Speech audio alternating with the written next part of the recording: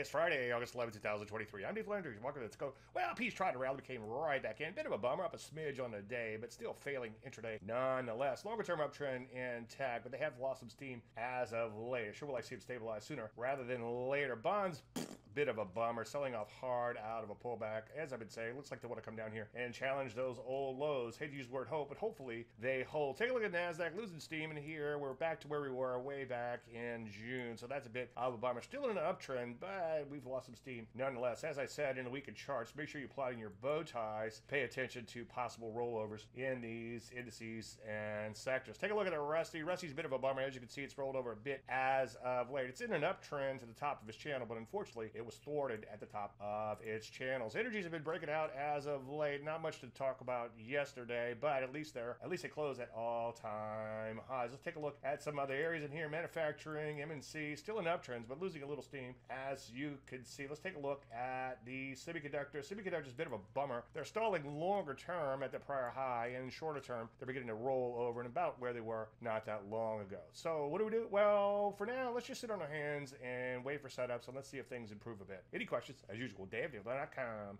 I'm Dave Landry. You sure to walk in the minute.